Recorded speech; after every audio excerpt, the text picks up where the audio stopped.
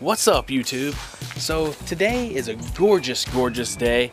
It is actually a Wednesday, believe it or not. You know, Wednesdays don't typically look this good, but today they look fantastic. And as you can see, I am in my own yard, this little backyard. But guys, I mean, I got this place for a steal.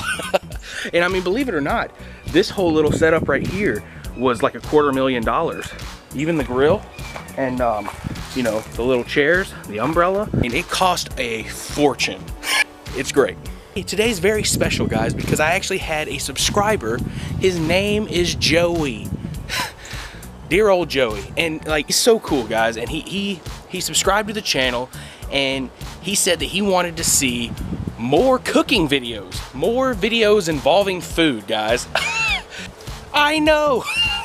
It surprised me too. Show him a recipe, well, something that I can share with him, the love of Mexican cuisine. I'm gonna show Joey step by step how to make guacamole, guys. So we're gonna go to the prep table and get everything set up. So come on, let's go. Hey, all right guys, so now that we're here at the prep table, I'm gonna show you everything you need to make guacamole. Minced garlic, 1 fresh lime, cilantro, tomato trinity, also known as pico de gallo. Guys, I wanna show you something. See these guys? These are little avocados. They're very, very small. And it would take probably 100 to 150 of these guys to actually make a decent batch of guacamole. So these guys are not ready. They're a little premature. So we're gonna put them back and we're gonna let them keep growing. What you actually want is something more along the lines of this, guys. A ripe, fully grown adult avocado, guys. And you can see it's starting to go from like lime green to a alligator skin, if you will. So we want 3 alligator skin, ripe, fully grown adult avocados, okay? 1, 2, and 3. You wanna see how you look in the window of an avocado soul? Right there.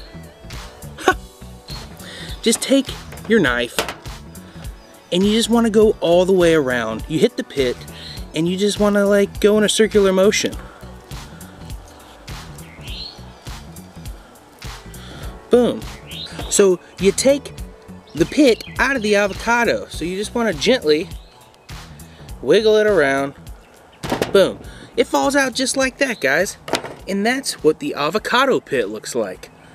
Wow. All we have to do is get a spoon, guys. This could be your basic, okay? Nothing fancy.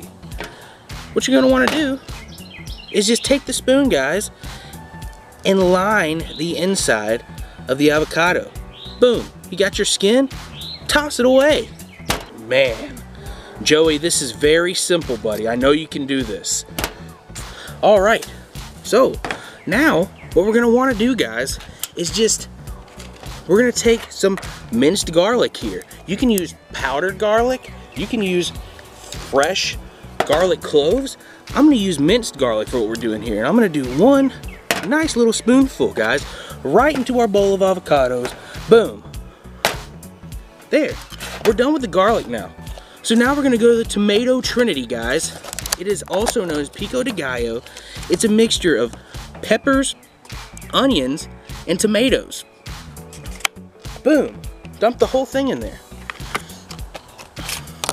Now I got this, now we can toss it. Oh wait, always have garbage nearby and ready to go. We're gonna slice our lime. Beautifully sliced lime. Look at that. And we're gonna squeeze fresh lime juice into the guac. And all you have to do is just squeeze it, Joey. Just squeeze the lime, Joey. We're getting close to perfection. Cilantro here. Look at that. Look at how delicious that looks. Take some cilantro, big old helping pinch, and then if you want to, go for 2. Boom. Make it rain some cilantro in there, guys. This is what it looks like. Boom. Guys, that's what we got going.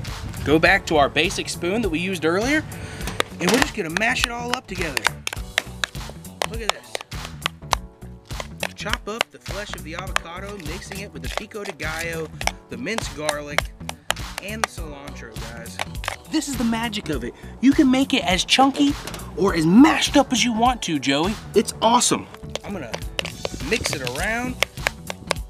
Check it out, guys. Guys, it's quick, it's simple, and if I can do it, Joey can do it. It's time to stick a chip in it. All right, guys, we got our guacamole.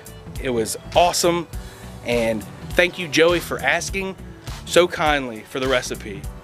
Bon appetit, and see you next time.